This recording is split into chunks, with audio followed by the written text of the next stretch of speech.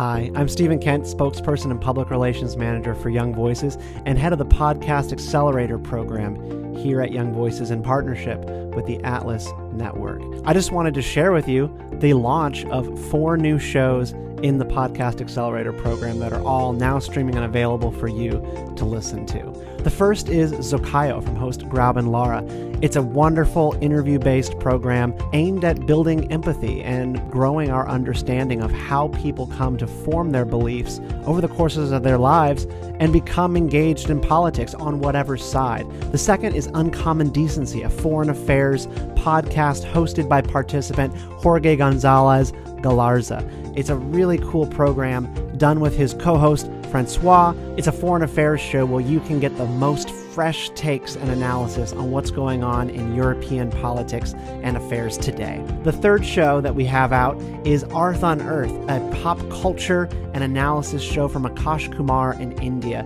It looks at whatever is popular on Netflix and Amazon and elsewhere today and draws out relevant lessons on free market economics that people can learn from. And lastly, Based from Hannah Cox. I wanted to share a little excerpt of her vodcast debut because I guess I can't explain what's been so great about our Podcast Accelerator for aspiring podcasters and champions of liberty than what Hannah lays out right here in her first episode.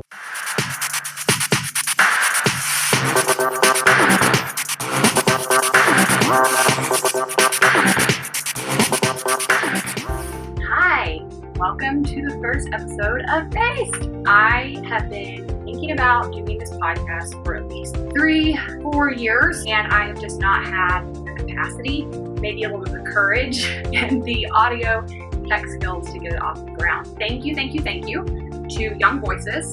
They are an incredible nonprofit that helps get young libertarian, conservative writers, commentators, broadcast journalists, into the media, try to make sure that they have platforms and access to develop their careers.